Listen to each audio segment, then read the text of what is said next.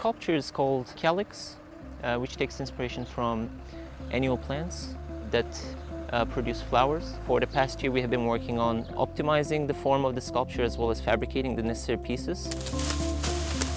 Seeing the thing being unwrapped and installed and put together, you kind of see the whole thing for the first time, and you see your vision being realized. Public art's important because it forms a kind of signature of our culture and our society. And I think having art on campus elevates the experience of being here. The sculpture is approximately 12 feet tall, and it's made out of 500 pieces, and they're welded to each other. You want to try sliding it from the top? You need to be really precise, and that's when technology can come to our aid, because it can produce the fine details of the pieces we need to acquire, as well as help us put the pieces together. Look, it fits. Yeah, it's better.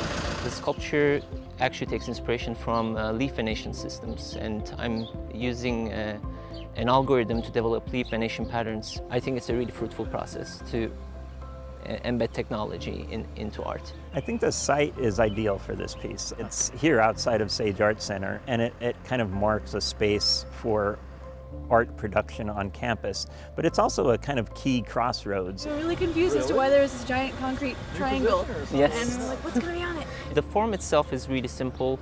I wanted to have a canopy that could be a gathering point for the students. Because of the location of the sculpture, it's actually at a junction point where the schools are connected to the dorms, and I think it can be an activator of the area. I'm hopeful that this is the start of an ongoing process where we lend some uniqueness to this campus and are identified through art and the humanities as much as we are through the sciences.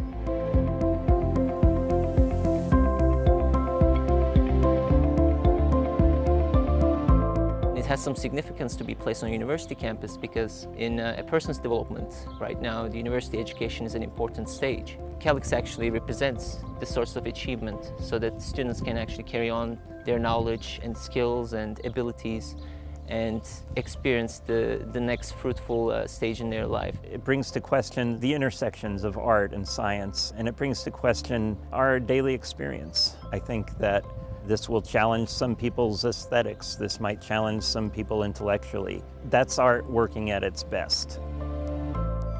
A production of the University of Rochester. Please visit us online and subscribe to our channel for more videos.